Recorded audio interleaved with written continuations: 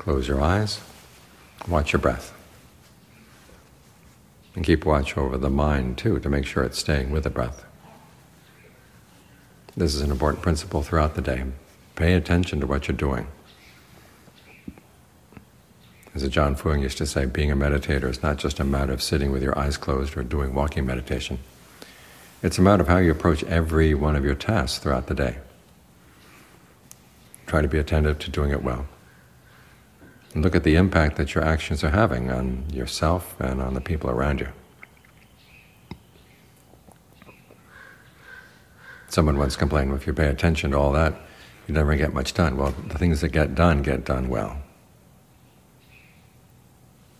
There's way too much multitasking in this world, and when people multitask, they're not paying careful attention to check over what they've done. They just do the job and move on, do the job and move on. That way they very rarely learn anything. You do the job and then you check it.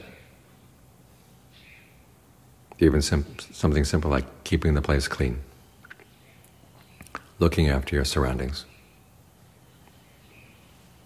Ask yourself, what's the best way to do this?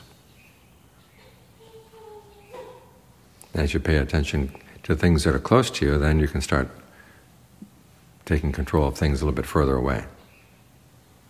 Start with the mind, but move on out. Don't just stay with looking at your mind.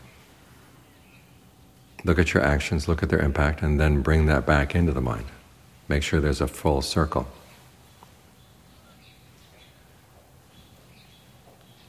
And that way you can learn from any situation, you can learn from any task.